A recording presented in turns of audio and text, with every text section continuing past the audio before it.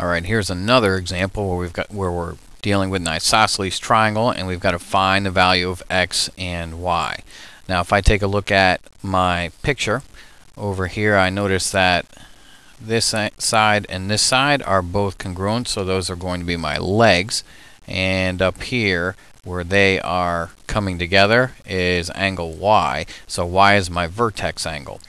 Now, of all of those pieces, I also take a look at the other angles down here, this x plus 7 and the 55. Those two guys are my vertex, or not the vertex angles, those are the base angles. And one of the things I have to remember about base angles in an isosceles triangle is that base angles are equal. So I can start right off by setting these two guys equal to each other to find out what the value of x is. So I have x plus 7, that equals 55. Now this is pretty simple, straightforward. You're going to end up with x has a value of 55 minus 7, 48. So that's my value for x. Now to find the value of y, there's a couple different ways that we could approach it.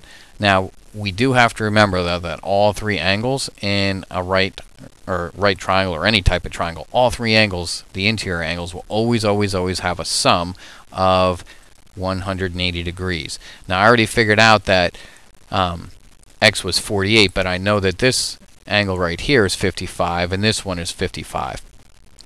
Now if I have 55 plus 55 plus, in this case, y, I don't know what y is yet, so the sum of three angles, 55 plus 55 plus whatever angle y is, that has to add up to 180.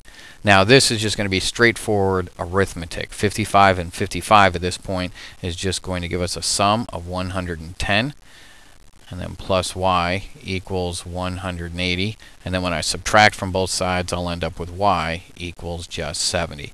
So my value for y in this case is 70. And again, I always want to double check my work and make sure if I have 55 degrees for my two base angles and 70 for my vertex angle, if that sum is in fact 180 degrees. If it is, wonderful, I did my work correctly. If I made a mistake, that'll show up because then the sum of the three interior angles would not be 180. So please remember, always go back and double check your work, because that's where most people make their mistakes, is in the arithmetic.